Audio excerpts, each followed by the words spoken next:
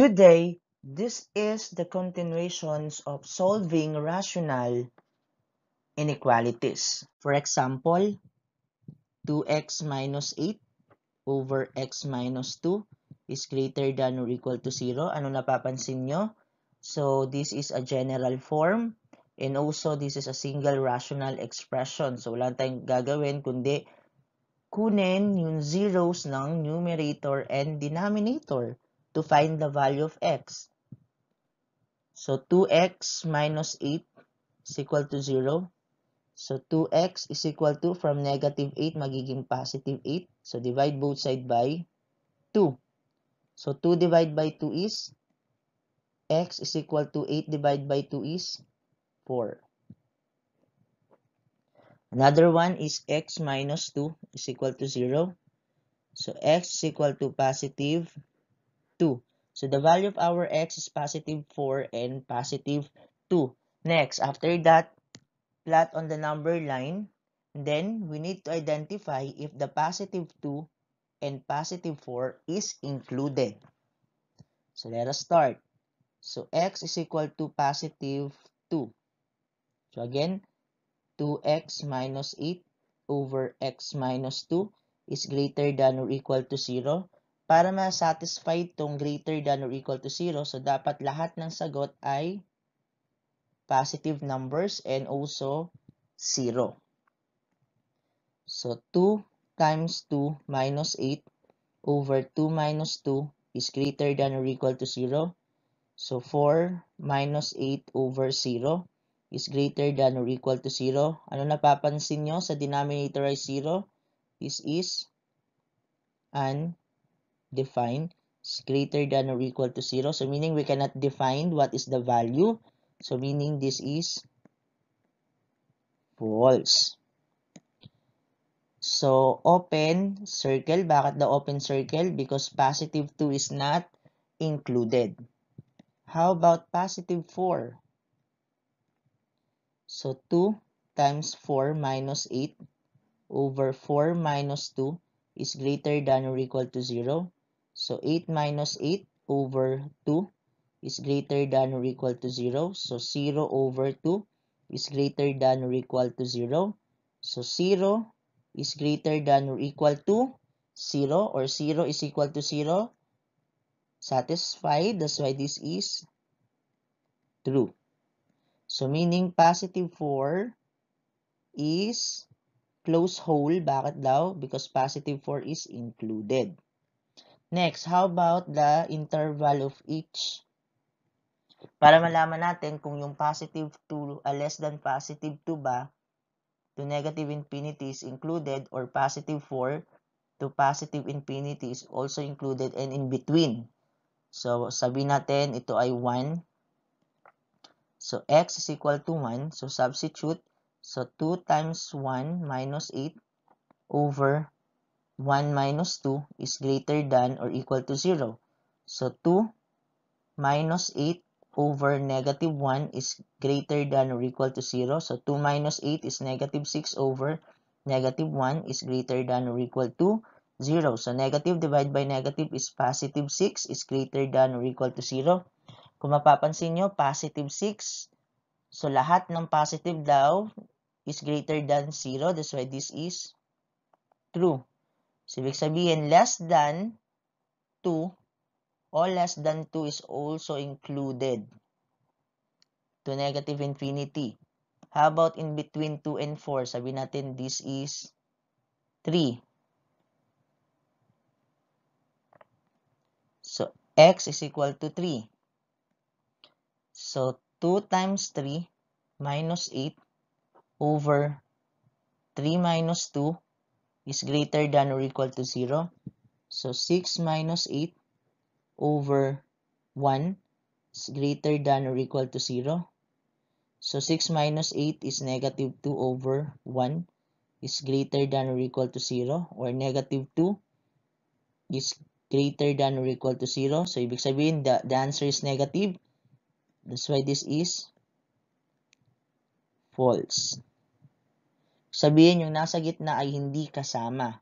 Paano naman yung greater than 4? Sabihin natin this is 5. So x is equal to 5. So 2 times 5 minus 8 over 5 minus 2 is greater than or equal to 0. So 2 times 5 is 10 minus 8 over 3 is greater than or equal to 0. So 10 minus 8 is 2 over 3 is greater than or equal to 0. This is a positive. That's why this is true. Sabihin, greater than 4 is also included into positive infinity. So how will you write this, the final answer in set notation? Unahin mo natin dito sa kabila. So open, negative infinity. So positive 2, parenthesis. Bakit daw parenthesis? Because positive 2 is not included. Union 4. Bakit daw bracket? Because si 4 ay kasama. Then, to positive infinity. So, this is the final answer. For example, x squared plus x minus 12 over x minus 1 is less than or equal to 0. Again, nakasulat na siya in general form at the same time in the single rational expression. So, ano lang gagawin natin? So, factor the numerator. So, ano ba ang factor ng numerator natin? So, x. Mag-isip kayo ng dalawang number na kapag pinag-multiply, ang kalalabasan ay 12 at pag pinag-add ay x or 1x. So, 4, 3. So, this is positive, this is negative kasi positive 4 times negative 3 is negative 12 over x minus 1 is less than or equal to 0. Then after that, get the zeros of numerator and the denominator. Isa-isay natin. X plus 4 is equal to 0. So, x is equal to negative 4. Then x minus 3 is equal to 0. So, x is equal to positive 3. Then how about the denominator? X minus 1 is equal to 0. So, x is equal to positive 1. So, this is the value of our x. Next, pag nalaman na, so we need to plot in our number line para malaman if the negative 4, positive 1, and positive 3 is included by substitute the value of our x. Start.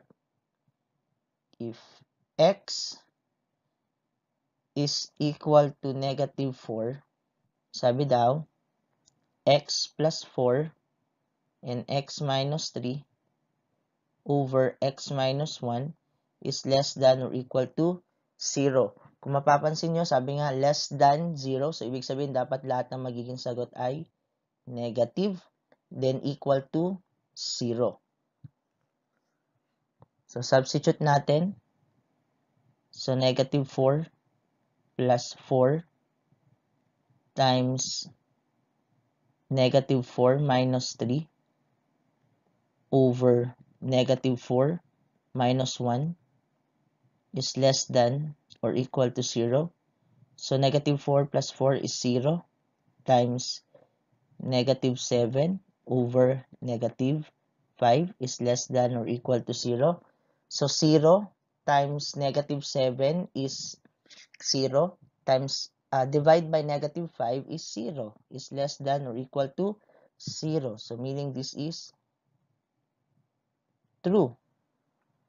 Sabihin, sa negative 4 is a close hole. Bakit daw? Kasi si negative 4 is included. How about x is equal to positive 1?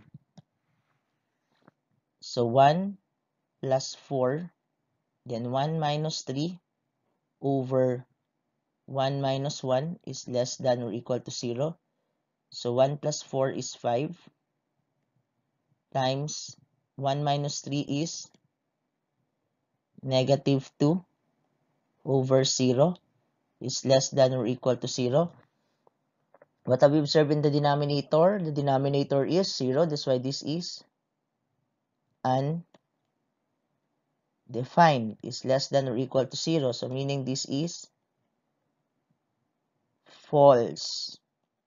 So open circle because positive 1 is not included. How about x is equal to 3? So 3 plus 4, then 3 minus 3 over 3 minus 1 is less than or equal to 0. So 3 plus 4 is 7 times 3 minus 3 is 0 over 2 is less than or equal to 0. Next, 7 times 0 is 0. Divide by 2 is 0 is less than or equal to 0. So meaning this is true. Sabihin, si positive 3 is, we're using closed hole again because positive 3 is included. How about on each interval from less than negative 4, between negative 4 and 1, between 1 and 3, and greater than positive 3 to positive infinity. Sa kabila naman is negative infinity.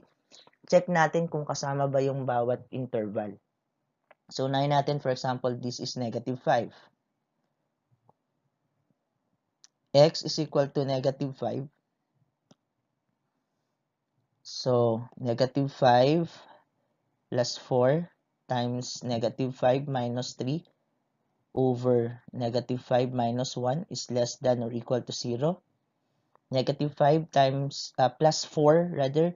So, negative 1 times negative 5 and negative 3 is negative 8 over negative 6 is less than or equal to 0. Negative 1 times negative 8 is positive 8 over negative 6 is less than or equal to 0. The result is negative. So, this is true. Kasi less than, lahat ng negative numbers is less than 0. It is true. Sabihin, less than negative 4 is included. How about in between negative 4 and 1? For example, 0. X is equal to 0. So, magiging 0 plus 4 times 0 minus 3 over 0 minus 1 is less than or equal to 0. So, 0 plus 4 is 4. 0 minus 3 is negative 3. Over 0 minus 1 is negative 1 is less than or equal to 0. So, 4 times negative 12. Rather, 4 times negative 3 is negative 12 over negative 1 is less than or equal to 0. Negative 12 divided by negative 1 is positive 12 less than or equal to 0. So, meaning this is false. So, how about in between 1 and 3? For example, this is 2. So, x is equal to 2. So, 2 plus 4 times 2 minus 3 over 2 minus 1 is less than or equal to 0. 2 plus 4 is 6 times 2 minus 3 is negative 1 over 1 is less than or equal to 0. 6 times negative 1 is negative 6 over 1 is less than or equal to 0. Negative 6 divided by 1 is negative 6. So, meaning the result is negative. That's why this is true. Sabihin, in between na to ay kasama. Paano naman tong greater than 3? Example, this is 4. So, x is equal to 4. So, 4 plus 4 times 4 minus 3 over 4 minus 1 is less than or equal to 0. So, 4 plus 4 is 8 times 4 minus 3 is 1 over 4 minus 1 is 3 is less than or equal to 0. So, 8 times 1 is 8 over 3 is less than or equal to 0. So, positive ang sagot. So, this is false. So, paano natin ito isusulat sa final answer by using the number line? Simulan natin sa negative infinity. So, open, kasi negative infinity nga, and negative 4 bracket. Bakit daw? Because negative 4 is included. Gumagamit tayo ng bracket kapag ang negative 4 is included. Union, open, positive 1, parenthesis, then 3, bracket, kasi ang 3 is also an included. That's why this is the final answer. Thanks for watching. Don't forget to like, share, comment, and subscribe to Teacher Ren TV and click the notification bell para lagi kayong updated sa videos na i-upload ko. Thank you!